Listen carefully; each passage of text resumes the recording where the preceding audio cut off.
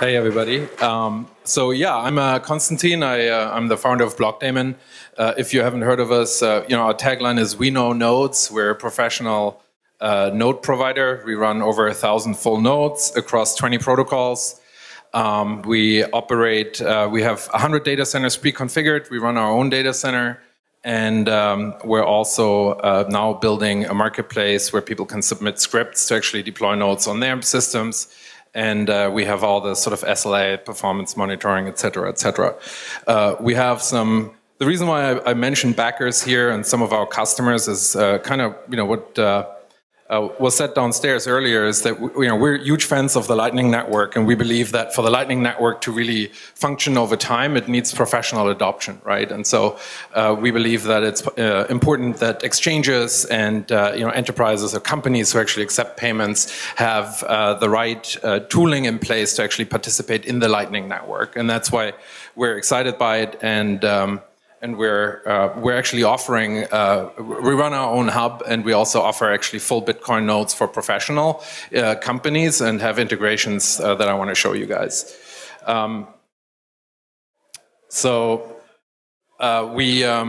We have a very simple UI, and I'm going to walk you through that in real time, where you can purchase a dedicated Bitcoin node. So our nodes come with they have all the data, all the transaction data can be transmitted. You have load balancing. The node has a backup system, so the channel and the node with it is always live. We currently, it's kind of a little bit of a, frankly, at this stage, it's nice to have as a product. It still lacks a lot of functionality for it to be really, really relevant, specifically around making sure that we also can never access the physical node, right? And so very often when we work with companies, they trust us to run their infrastructure, and we have legal agreements to do that.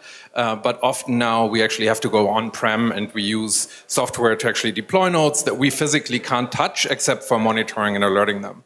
And so that's something that we're working on here. We run the Lightning dashboard, and so I'm going to show you how to very simply, walk through that. And then we have a couple of other features where, you can select the geography of the node, the cloud provider of the node, you have API access, and there's no limit to kind of what you end up doing on that node. We do have a hub up. We're trying to, play it slow a little bit and kind of just establishing ourselves by, kind of building a reputation as a reliable hub with, a decent amount of peer connections. And we're slowly going to increase the liquidity that we're going to put into the channel over time. Liquidity is another really big subject, obviously, and specifically for professional adoption, right? Like you couldn't have a scenario where suddenly some professional users that need to make a transaction end up in a network where there's no liquidity, for example. And so managing for that will take quite a bit of time. So when the stuff that's coming that we're currently working on is actually a user interface that has actually all the data that you need for node health. And so a lot of the folks we normally sell nodes to are professionals that, it's a sort of, there's a sort of technical person in a company, and if they're involved in blockchain, they end up having to run mostly, quite a few different infrastructure components. And so all they really want to see is, I just want to see the sort of high-level health of the respective network, and then I want as much flexibility around configuration. And so, for example, for us, like currently what we're adding is BTC Pay Server as an optional add-on that you can just integrate into the node, and a couple of other bits and pieces. And then we have a marketplace functionality on our website where you can actually connect a bunch of other stuff from wallets to block explorers, et cetera, that third parties provide, which is what we currently do for a living. And so so I wanted to go and actually physically show you guys that. So how does that look? So this is our website. Let me know if you guys can see it. There's a bunch of stuff on there. We have a node marketplace where folks can purchase nodes. We have support 20 protocols out of the box. larger public chains that we support, customers there are wallet and exchanges mostly, as well as financial institutions. And there's a whole kind of setup around those that goes into play. But one of them is Bitcoin Lightning. So let's go here. We have these protocol homepages. There's information around what the physical node does. And then let's set up a connection. So we got Bitcoin Lightning. You pick one here. You pick mainnet. We don't want a full Bitcoin. We want a Bitcoin plus Lightning node. We have a couple of data centers pre-configured. So you see, like, there's a couple of options on the Google stuff. There's a couple of options on the Amazon side.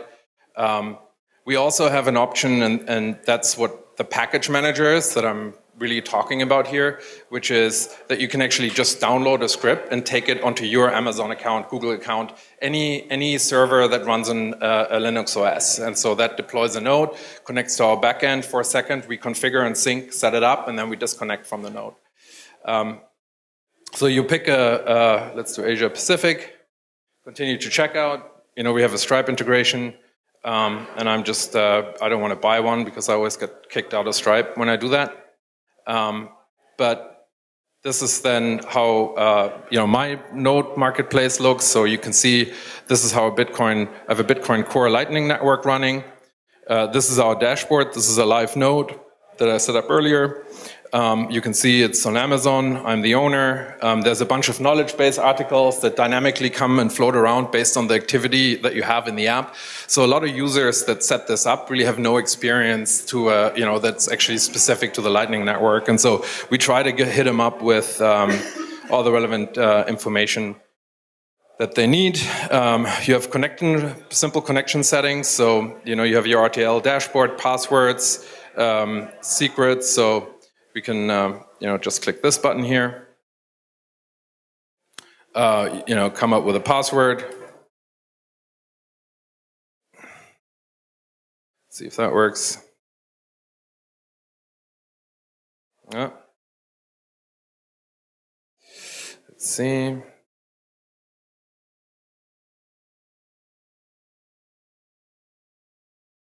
Oh, actually, you know what? You see, I'm doing something a little silly here. We can I actually have to use this password, obviously.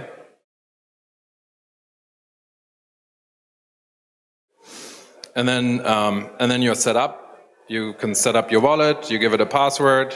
You unlock the wallet. Oh. Let's do the initialization then. Here we go. We're assuming I don't have a wallet yet. Anyway, passwords don't match. Let me try and do this again. And then from here, I'm sure most of you guys are familiar with the RTL dashboard. You can do anything else that you might need. And so you can connect and start to connect to peers. Sorry, guys. Okay. So let's do this. Actually, you know what? It doesn't matter. Let's do a passphrase. And so you see the way this works, right? And that's it. And then you're ready to set up. You can check out peers. You can connect to folks, and you can always come back here. There's a bunch of different how to create a channel. There's a bunch of knowledge-based stuff connected in here that actually walks you in detail through it. And so that's kind of what I wanted to share today. So I'm always a little conflicted with this type of stuff because we spend a lot of time thinking about how do we not become an agent of centralization either, and so how do we actually give people the degree of control where we never have access and visibility to any of this stuff, right? And so it's definitely a progression, but the package managing system that we have is for us actually the next step into how we run nodes for people, where we actually by definition have no access to the infrastructure, the nodes write on, right? And so the system, the package manager is open source. And so we've started to build them for Polkadot, for some of the newer projects that are coming out, and Lightning is next. And so people can actually physically just download simple scripts, set it up on any NEOS as stated, and then actually have us purely monitor the node, and we give you alerts and all the other bits and pieces that you need in case something happens with your node, right? We have an upsell for enterprises where we actually manage the load balance, the history, et cetera, for these enterprises. Enterprises are kind of okay with having other people access to the nodes. Again, we can't touch the keys, but they're very comfortable in signing a legal document saying, hey, kind of whatever the confidentiality and warranties and all that type of stuff is, like everyone else who, thank you, actually, runs stuff on an Amazon cloud. And so that's us. If you, don't forget, we've got a hubbub.